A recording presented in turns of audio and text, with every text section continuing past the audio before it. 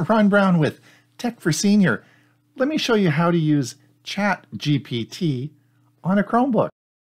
So what I want to do is show you how to use Chat GPT with your Chromebook. You may have noticed at the last video on our shelf here, you saw the Chat GPT icon. So let me show you how to set that up on your Chromebook. So you can just click the button and it'll take you right to Chat GPT. Now, you will have to have a Chat GPT account. So I'm assuming that you've set one up and have logged into your account. So let's look at this and see how we're going to do it. So the first thing I'm going to do is bring up our Chrome browser. And what we want to do is get into our account. All right, let's just follow the link that I've put on the screen, and we'll put that into our URL, and that should bring us right into our Chat GPT account, which you'll see I have on the screen here. So this is Chat GPT, and you will be familiar with this if you have an account. So the accounts are free, by the way, so I would encourage you to set one up. So let's come over here. And we'll come up now to the top right-hand corner, and I want you to click these three little dots here. And now we're going to come down to More Tools, and over here, we're going to create a shortcut.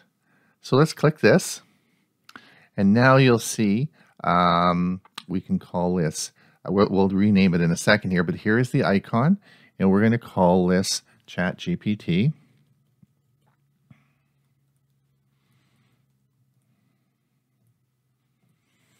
And you can either have it open in a separate window if you click this, or you can have it open in your existing window, and then we're simply going to create it. And I'm going to click the Create button here, and that's going to create an icon for this, and that of course is going to be found in your launcher.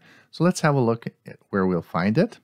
We're going to come down here now, and we're going to come over here to the left, and we'll open this. And as we come down here, we're going to see that of course we have Chat GPT. And here is the icon that's going to launch us. So what we're going to do is we're going to pin this to our shelf because I use it all the time. So I want to pin it right to our shelf down here. So what we'll do is we'll just right click on it and it says pin to shelf.